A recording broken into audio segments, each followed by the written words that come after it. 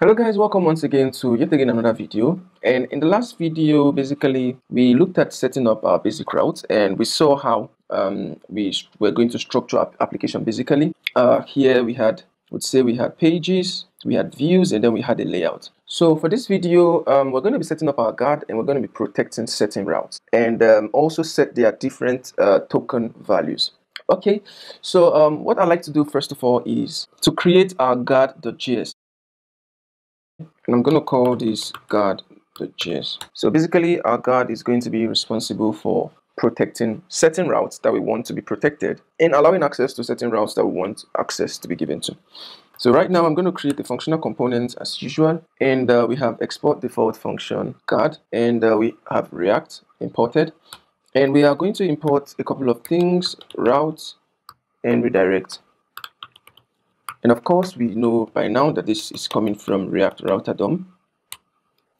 React Router DOM. Okay, so now that we have imported our route and our redirect, we're then going to get into our guards. And for our guards, what I'm going to do is let's see, I'm going to get rid of this first, and I'm also going to get rid of this too. Our guard is going to take a couple of parameters. So the first parameter is going to be the component. So basically the component that we want to pass to our guard. So the component. The second parameter is going to be our token, which is basically the token value. Say when you say local storage set item or cookie storage, whichever one you choose to use. And then the next is going to be the route we want to redirect to. So I'm going to call this route redirect, and then we're going to destructure it from the rest. Oh, okay, we missed out on this. Alright, so now that we have passed the three very important parameters to this function, we're going to call our route here, and our route is going to take destructure our last parameter, and it's going to render a function, and that function is going to pass our props as its parameter. And the function is basically going to check to see if, for this video we're going to be using local storage, so it's going to check to see if the token value exists. We want you to redirect to that specific component which we called, basically the component in here. If the token value exists, basically, then we want you to redirect to the route that the user wants to access. But if the token value is absent, then I want you to redirect him to the route where we want the user to be redirected to. So what I'm going to do now is I'm going to say local storage get item, because we're going to be using local storage in here, and I'm going to pass the token. And if this is true, then we want to take the user to the component. All right, not you, sorry guy, not you, I meant the component, this component that we have defined in here. So we're going to have this component, and for this component we're going to pass our props, and else we want to redirect this guy to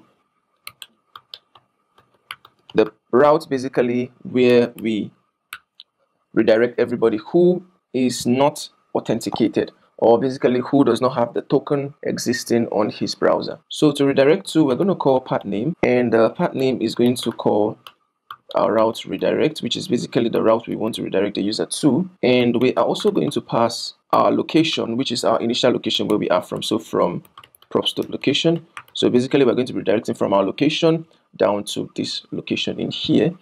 And I'm going to just close that right now. And right here, our route, we want to close that too. And we're having an error here, and that's because of a couple of things that we are missing out here. First of all, I'm going to get this to be a constant, and this guard is going to be this. All right, so now I usually miss out on how to spell guard.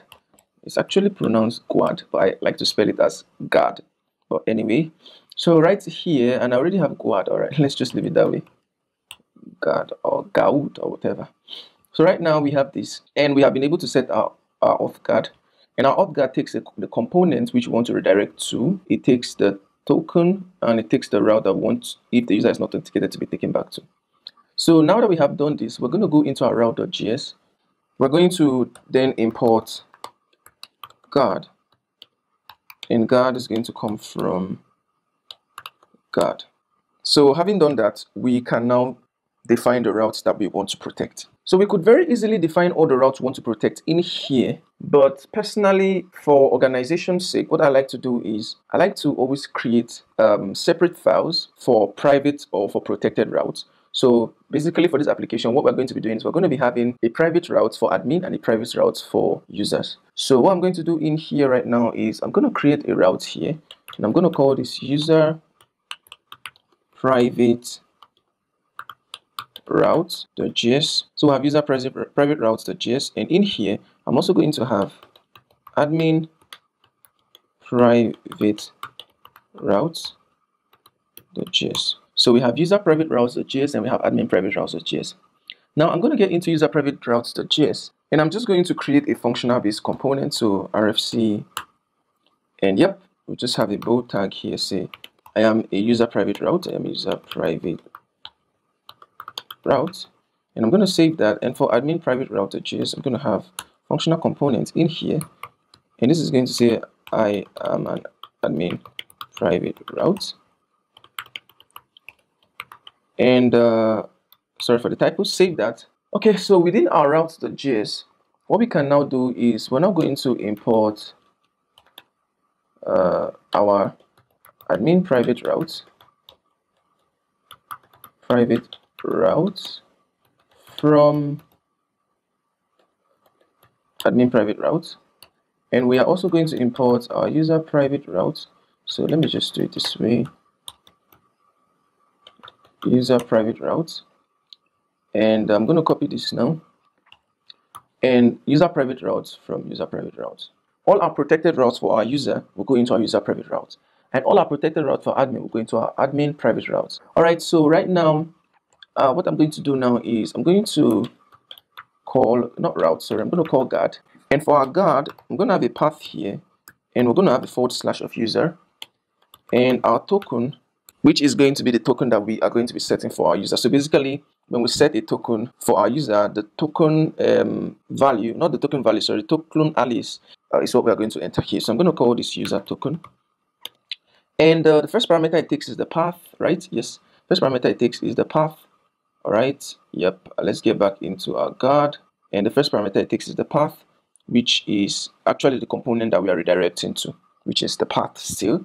Then the second parameter it takes is the token, yep, which is the token, and the third parameter it takes is the route that wants it to be redirected to. So for the route that we want it to be redirected to, you can basically set any route here. So for this route, I'm going to set user/login.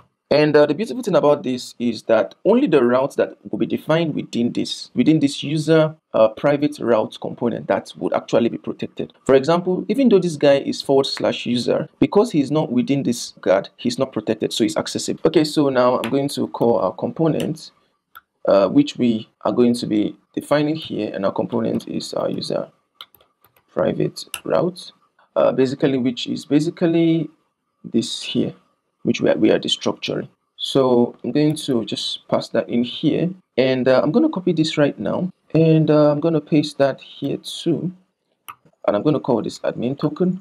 So the token is going to be admin.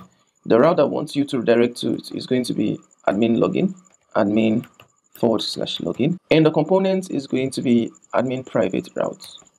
So admin private route, yep, admin private route, user private route.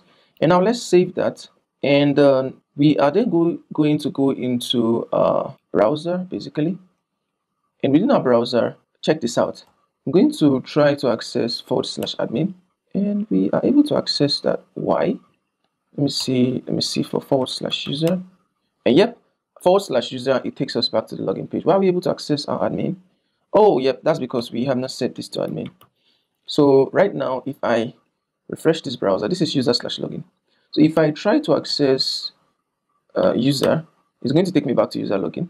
If I try to access admin, it's going to take me to admin login. If I come in here and I change this route redirect to register, right? Yep, register, and I save this for a user. And now if I try to access user again, it's going to take me back to the register page. So let's just set this back to login. I'll save that, and I'll head back to our browser. And if I try to access this guy here,